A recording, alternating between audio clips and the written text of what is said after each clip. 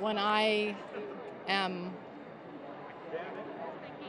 aware that I am where I'm supposed to be. I just read the season finale. This is, the end of the year, and we get so exhausted at the end of the year because, we've been shooting since July, and it truly is a marathon. And I just read the season finale, and at this time of year, I'm like, I don't know how much more I can do it. I'm so tired. So much on my plate. The gala for Joyful Heart is coming up, and it just seems like this marathon that won't end. And then I read the season finale, and I was so deeply moved and deeply inspired and couldn't put it down. And it was such a page turner, and couldn't stop crying.